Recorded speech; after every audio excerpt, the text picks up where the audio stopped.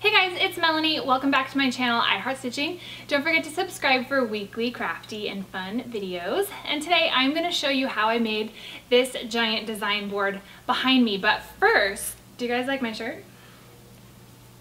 Super cute shirt, one of my new favorites from Patchwork Threads. And if you want to win one, hang out till the end of the video and I'll show you how to enter the giveaway.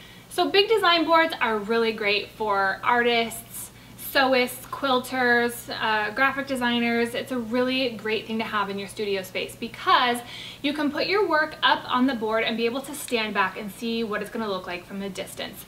So for example, here is a big quilt block that I'm working on, and I made some adjustments based on how it looked from farther away. I realized one of the colors wasn't quite right, so I made some changes, and I would not necessarily have been able to figure that out if I couldn't put it up on a design board like this one. Now this is made out of foam insulation, so you can stick pins in it, which will make it great for artists or graphic designers, things of that nature, and I covered mine in flannel.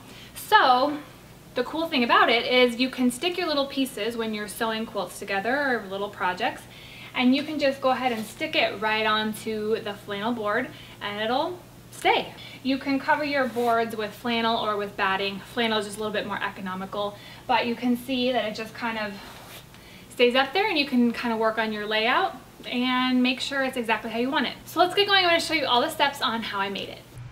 Okay, here is my 1-inch foam insulation board that I bought at Lowe's. It was about $11 a sheet and I bought 2. This is the side that was easier for me to remove, the insulation side. Now I'm just using a 90-degree angle and a nice long ruler to get a nice clean cut. As you can see, my edges were uneven because when I went to the store, obviously these wouldn't fit in my little Honda CR-V, so my friend with her Tahoe came and rescued me, but I had to have a box cutter with me so that I could kind of cut the ends off in order to bring it home. So keep that in mind if you go to the store and buy one of these big sheets. Now obviously before you cut this nice straight line, protect your floors or your surface, and this will be the best way to get a nice clean cut. Once you score it pretty well, it'll just snap right in half. You'll get a nice clean edge. Now I taped my 2 sheets together because I want to be able to fold it in half. You'll see me demonstrate that a little bit later in the video, but I used just some tape to connect the 2 large sheets together. And when you get to the end, don't wrap the tape all the way around because again you want it to be able to fold in half. That way it'll make it much more portable. Now I bought 6 yards of flannel. Just go ahead and make a nice seam in there. If you get the 44-inch length like I did, or the width, you can get it online where it's nice and big and you won't have to put a seam in there at all. That will be probably the most ideal.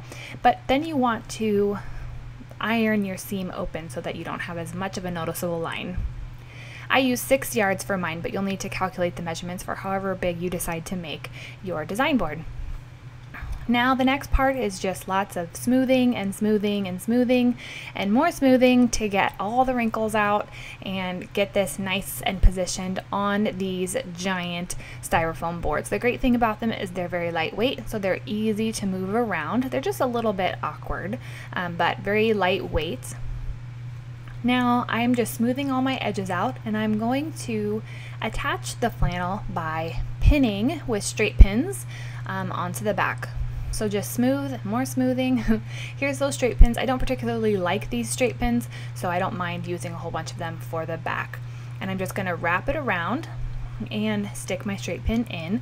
I had to stick mine in at an angle because they were a little bit long and I didn't want any sharp edges pointing through. So as you go, just smooth it out, starting in the middle and going to the outside edges. That way it'll give you a nice clean look. You can also use batting for this. I just picked flannel because it was a little bit more economical. I had a coupon for Joann's Fabrics, and so it made it, pretty affordable for me to make this big design board. About $30 total with the 2 boards and the fabric. And here's my back of my board, just so that you can kind of see what it looks like. So just to give you a quick idea of my studio space, this is my design board and my sewing table. Over on the right side there's some thread and some other things over there. And then this cabinet over here has all of my fabric and things like that. So this whole wall is kind of my design studio in the dining room. So I kind of have, a little corridor here with all my stuff. But this design wall has been a great addition and I'm so happy to have it. Okay, really quickly I wanted to show you how this could fold in half like I mentioned before, with the tape being on the one side. So that's how it works. Hopefully that inspires you to be creative and get some of your work up on the wall so you can really get a good idea of what it looks like. Now for the giveaway. Patchwork Threads is a really great company, just started in March. I've been following them on Instagram for a while now.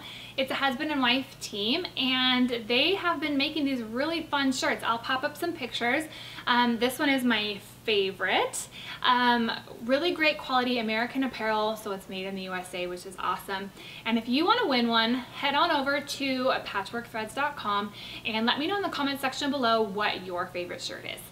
International entries are welcome. I will pick one winner in 1 week and connect you with Lindsay and she will get you your shirt. So thanks so much to Patchwork Threads for sponsoring this giveaway and I will see you guys in the next video. Don't forget to give me a thumbs up and subscribe to this channel.